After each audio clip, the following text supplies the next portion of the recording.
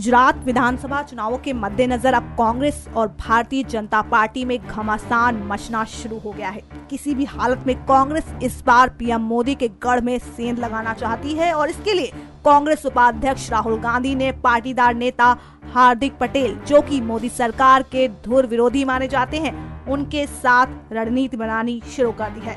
बताया जा रहा है कि हाल ही में राहुल गांधी और हार्दिक पटेल ने एक गुप्त मुलाकात की है होटल में, लेकिन हार्दिक पटेल इस बात को सिरे से खारिज कर रहे हैं। लेकिन आपको बता दें, दोनों की सीक्रेट मीटिंग का वीडियो वायरल हो रहा है, जिसमें सफेद शर्ट पहने हुए हार्दिक पटेल नजर आ रहे हैं। हम आपके लिए वीडियो की फुटेज लेकर आए हैं अपनी रिपोर्ट में, जिसमें कार से उतरते हुए हार्दिक को आप देख सकते हैं, साथ ही उनके साथ और भी लोग मौजूद हैं।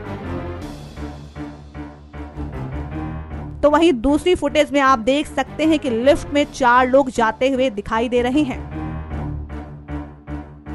तो वहीं इस वीडियो में देखिए, हार्दिक पटेल लिफ्ट से हाथों में लैपी जैसा बैग ले जाते हुए नजर आ रहे हैं। बताते चले आपको, ये फुटेज उसी होटल की है जहां पर राहुल गांधी और हार्दिक पटेल की सीक्रेट मीटिंग हुई थी।